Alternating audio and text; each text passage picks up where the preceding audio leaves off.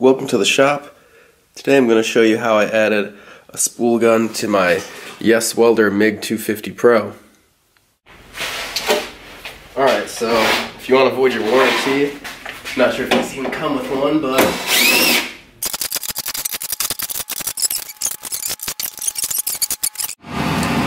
alright, so here's what we have going on here.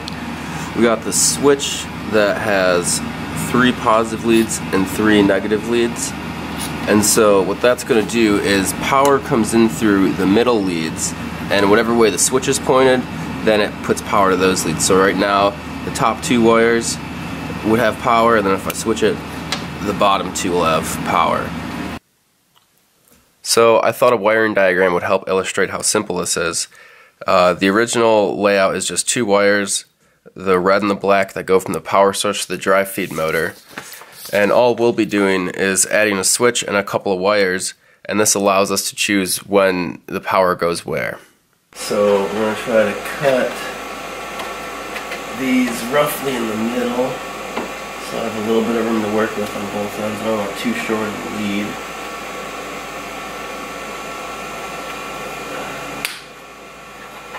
Feels like I'm diffusing a bomb or something.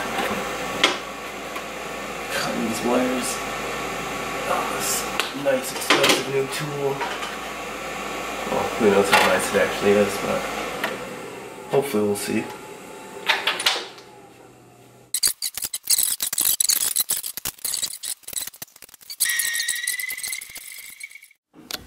Alright, here's take 2 of the test.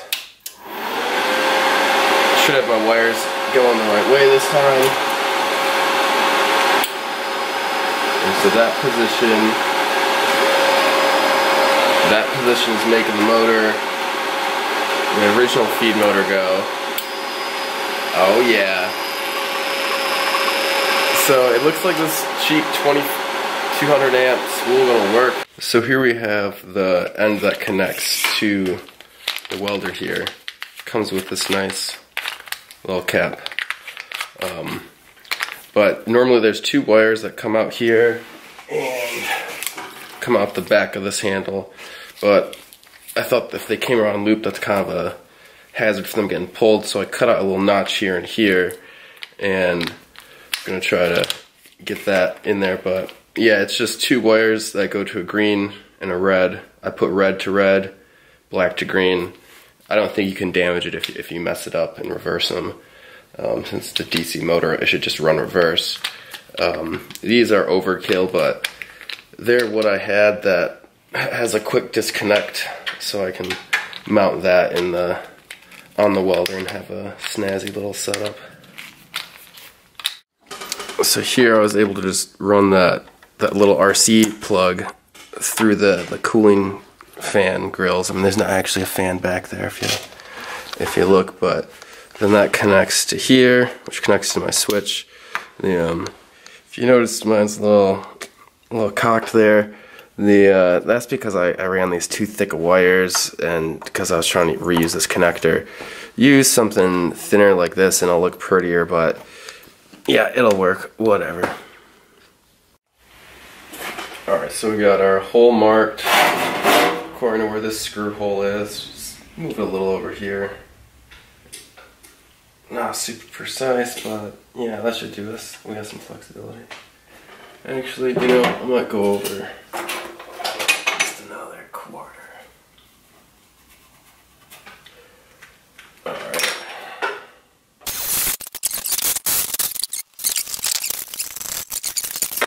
Run this around and you get some metal shavings and it makes a smooth hole so it doesn't cut your wires when you go and install them. Cut yourself.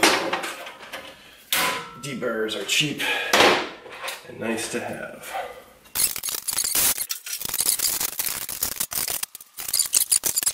So I got my switch installed into the cover. That's how to install the cover and switch. I have my leads labeled to make this install easier, and then I also, this is why I have the quick disconnects, is because this has to come on, be connected, and then I could have mounted the switch somewhere in front, but there's a motherboard, and this is just the easier way. This might look a little more complicated, but now it should just be plug and play.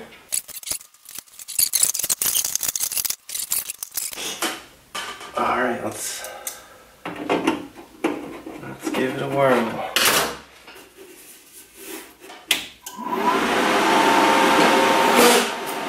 And so, attach the spool gun. Oh, okay, so that's the main drive motor.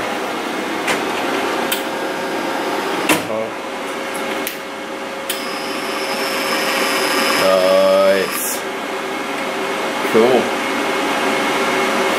Cool. We'll get this wrapped up and do some test welds.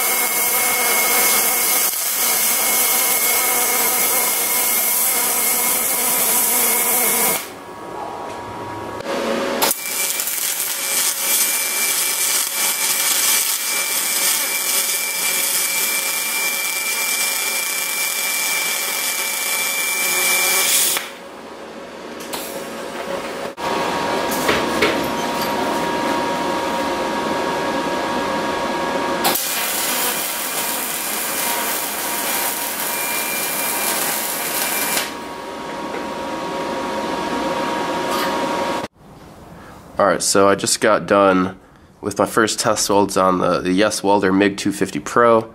I'm running this spool gun that I added on. It's just a cheap one off eBay. I believe it's a clone of a Miller-Matic. I had some pretty good luck on this 1/8" weld tubing doing spray transfer. The weld welded out nicely. And yeah, I think this is going to be a viable option for that kind of work.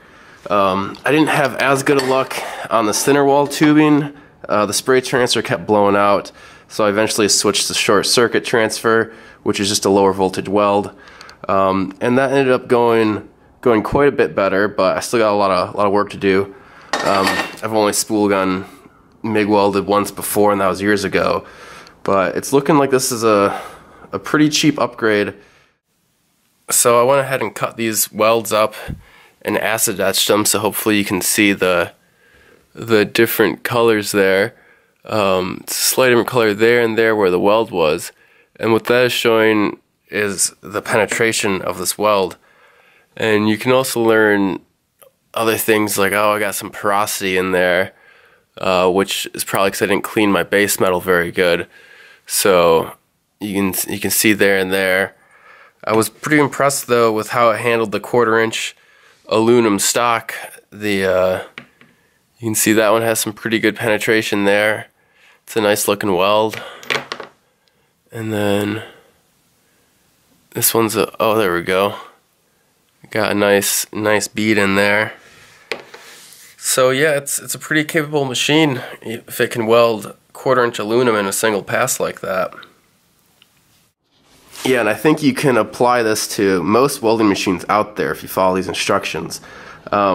This one just has a Euro style connector, so that's what I had to buy. But I think if you find the other type of connector, you could still splice in these wires off the feed motor and and convert your MIG welder into a spool gun MIG welder.